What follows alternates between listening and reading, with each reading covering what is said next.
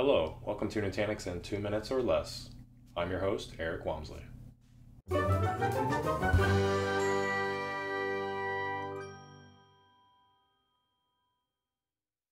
enable post-process compression, we need to go to Storage under our main navigation at the top. Go to the Table view, and then select your storage container.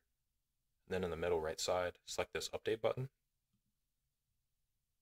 In the new wizard, click the Advanced Settings button. Scroll down to Compression and check the box.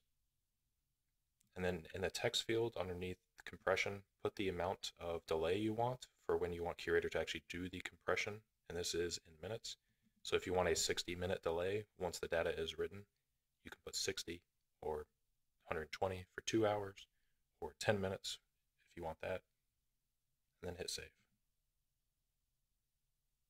Compression is then enabled, and you can tell it's post-process because the delay is put here in parentheses.